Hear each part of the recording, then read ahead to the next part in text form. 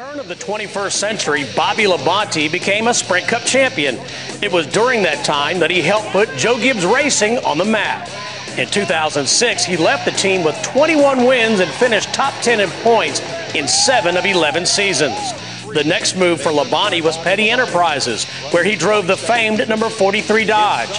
After just 3 years, he left the Petty organization for Hall of Fame Racing in 2009. And since that point, Labonte has jumped around between a few different rides, piloting cars for TRG Motorsports, Robbie Gordon Motorsports, James Finch's Phoenix Racing Cup team, and Stavola Labonte Racing.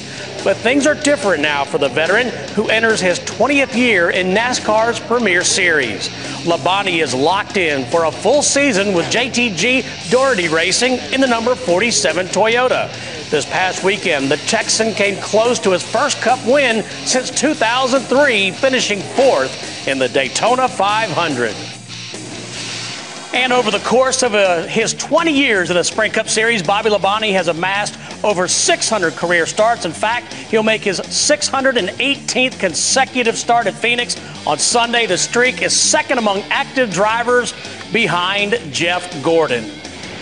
And Bobby Labonte is with us. Now, before we talk Phoenix, I want to go back to Daytona because a fantastic finish for that 47 car. Can you talk us or walk us through that basically the last mile or so of the race? Yeah, I've thought about that one for quite some time, obviously, since Sunday afternoon. And, me pushing Trevor was my best bet, obviously, and, really glad that he and the Wood brothers were able to pull off this victory here. But, we were going to try to win. Our best chance was going to be off of turn 4 a little bit on the straightaway there. And, here comes Carl and Dave, and they just had such a head of steam that, I was hoping that they would lose a little bit of momentum or something like that. My spotter, David Green, was telling me where they were, but they come up on me so fast, I thought if I moved up a little bit, I wouldn't give them enough room to go low. They'd have to go high and break some momentum because that's what it's all about.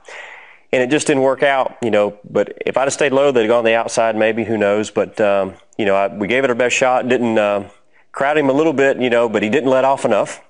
And Carl said afterward, he says, I was about 88% sure I was going to make that. 88%. I was like, I wanted to give you enough, but hopefully that you'd think differently, but because it would hurt you worse than me. But again, it was a great run for us. Everybody did a great job all week long, and, glad to come home with a top 5 finish there, obviously. And, everybody at the race shop, JTG Doherty Racing, is excited about that and, got us some momentum going. So that's really important. Tad Geschichter is one of the owners of the race team, and he told me at the end of last season that he was so thrilled to have you with that organization. Is making the chase a reality? I mean, you've moved around a little bit over the past few years. Do they have all the ingredients you need? If they don't have any more races to race 28, 27, we're in, right? Yeah, that's right. I think they do. I mean, I really do. I do believe that. I mean, I know that they've got a lot of great equipment there at MWR Racing. We're associated with them. Great people. Everything's in place. Obviously, there's a lot of clicking and this and that, to make things work. And we just got through with race 1. We got a lot of races to go. But yeah, I do believe so, and I'm really excited about that. I mean, I feel like this is a great opportunity, great chance, and looking forward to obviously going to Phoenix this weekend and then on for a lot of races to try to get to race 26, because I do believe that we do have a shot at it if we do the things right, and we just have to mold that into place as we go. Every racer just wants to know they have a shot to win. Oh, of course. Do you feel that way? Yeah, I do now. I mean, I know these guys have got a lot of the equipment like we talked about, and we've got experience, we've got youth, we've got this, we've got that, and if you just mold it all in the right place with the right people, I think we got the right opportunity. And it's the attitude that we make about it, every weekend that we go, and I feel like everybody there has got that attitude right now to do that, and whether it's a good week or a bad week, I hope that we can,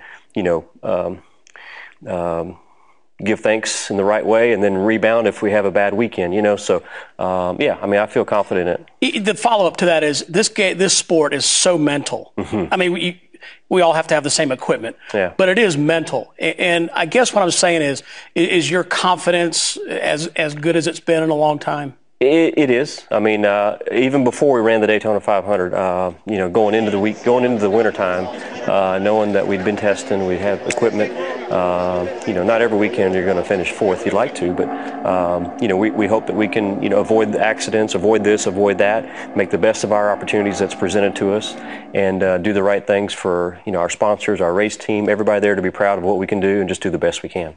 Bobby, we're going to have a little fun now. I know you're one of the most famous parrot heads in the garage. A long list of Jimmy Buffett hits. I circled my top three. Can you pick your top three?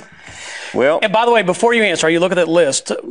You gave my wife $100 several years ago to buy beers at a concert. Yep. She still owes you money. Yeah. I don't have it. Yeah, I know it. I wasn't sure what happened on that one. I talked to somebody about that the other day, actually. So I'd have to say, I think Cheeseburger in Paradise, probably. Is that number one? Yep. Okay. And Finn's would be number two.